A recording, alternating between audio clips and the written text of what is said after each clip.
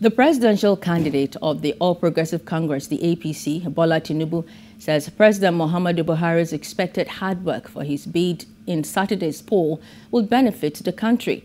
Tinubu made the declaration during a rally held at Teslim Balogun Stadium, Surulere in Lagos State, serving as the grand finale of the APC presidential campaign.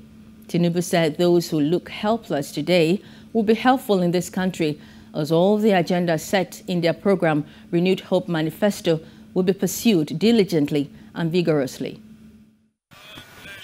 Mr. President, I have much to say, but I've kept you waiting for too long, and it's not today.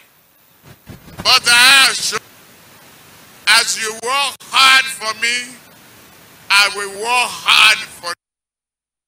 Oh, thank you, thank you.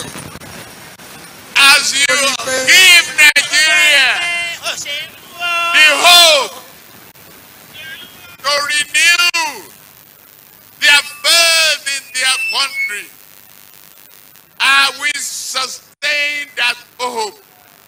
I will bring it to you.